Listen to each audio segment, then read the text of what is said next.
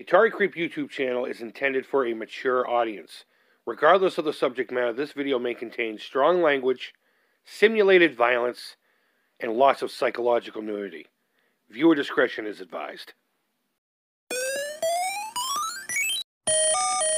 What's up, creepers and geekers? Chris, the Atari Creep. How is everyone doing today, guys? You know what? I'm in kind of a bad mood, and I'm sure my tone will still reflect that, but that's all right. It's got nothing to do with really anything important. I tried to work on that R2 unit today, and it's not going to work. So I'm going to have to either just make it a custom figure or try to find some way to put remote controls in it. It's got motors and stuff, so I need to just find the right servo or something to send the information using a remote control, but that's not the point.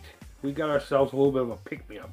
Tommy announced over at the Atari Age forums that he was going to release a new trailer on the hour for the next 5 hours. I guess in celebration of the VIP edition, which is coming up this Tuesday.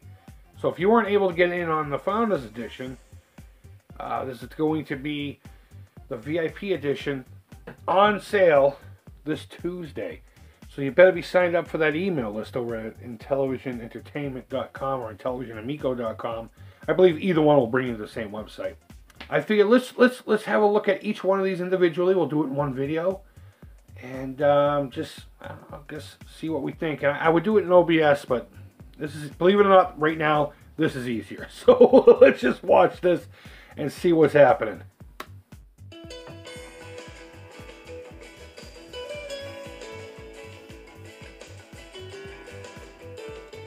Looks great. Looks really great.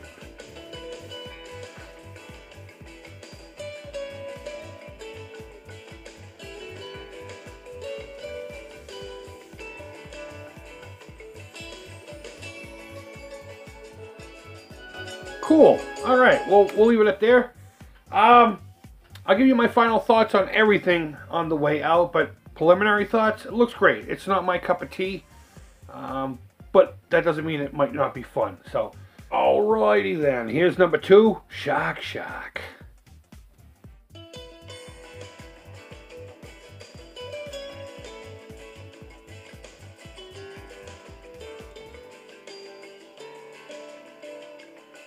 Eat them fish. Shock. Shock was pretty smug. Shoot that crap at me. Look at that guy's face. He's terrified. Look at him. He's like, I'm not really here. I'm not really here. Alright, so that was Shock Shock. That looks pretty cool. It looks very promising. Tommy, if you're watching, I want a t-shirt with that pufferfish's face. Or at least a hat. Something. A pair of underwear. I don't care. I just want something to put on my body with that pufferfish. That dude's awesome. He better be the next mascot after the Running Man. That's awesome. Okay, let's wait another hour for the next one. Alright, next is a little Astro Smash.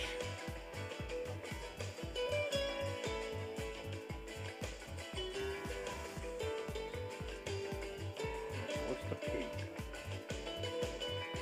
Oh, okay. Here's the power.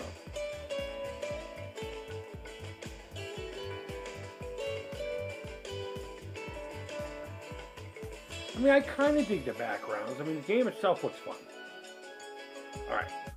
Alright, guys. Next to last, we have Cornhole.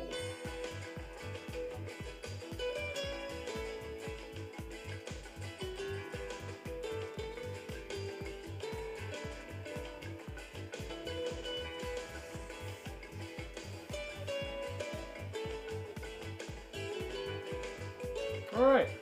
Alright, pretty cool. Alright, so our last one here looks like to be Farkle.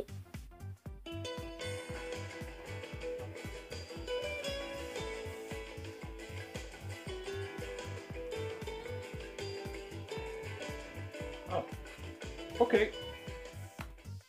Alright guys, there you go. The first 5 games that will come on your Intellivision Amico before you even have to order anything. They'll come packed into the system. I think that's pretty cool. I mean, you could just literally buy the thing, bring it home, plug it in, and you got 5 titles. You got 3 classic Intellivision reimaginings. You have a board game style game, and of course you have that recreational one with Cornhole. Everything that the Amico strives to represent. So let's talk about the 5 games in general. Skiing being the first one, of course. Why I have visual representation here, I don't know.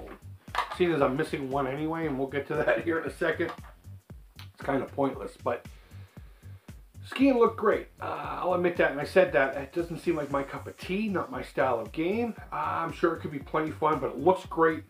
Shock Shock, oh my. I don't have Shock Shock. I would have brought Shock Shock out, but I don't have Shock Shock. I need more Shock Shock in my life. Someone make that happen. I have the PayPals. If you have the stuffs, I'll send you the PayPals. You send me the stuffs. And I think both of us would be quite happy, to be perfectly honest with you. Shark Shark looked pretty cool. I really like that pufferfish. I can't let go of the pufferfish, man. That thing's going to end up on an article of my clothing, whether I do it myself. I won't make any money on it. I'm not going to try to steal your shit. But that pufferfish better be a mascot somewhere. He might become my mascot. Instead of me with an Atari joystick, Shock Shock pufferfish. The look on that face was fucking priceless. I loved it. I absolutely love it. And I can't wait to play that game just for him. And last, I do have that one, Astro Smash. A game I grew up playing more on the Atari than Astro Blast. But I did play Astro Smash quite a bit on the Intellivision at my friend Tammy's house at her brother's bedroom. If you've been around, you know the story. That's the only Intellivision I ever got my hands on as a kid. When I was an adult, of course, I picked up my own. It's the only person I ever knew that had one. And they did have that title, and I played that quite a bit, that and Pitfall. Astro Smash looked great. It looked fun. The co-op experience looks pretty cool. The backgrounds, they looked alright. I mean, you know, it is what it is. They just look like backgrounds in a video game. I'm more interested in the sounds and the gameplay, and we'll talk about that more so in a few minutes, but it looks fun. It looks like a good, mindless, press the button, blow shit up, fun cornhole. It's a fun word. All growing up, I called it the beanbag toss game. I didn't know it was called cornhole until Jay and Silent Bob Strike Back. I made the joke earlier, let's go cornhole as a drunk, that's what it's from.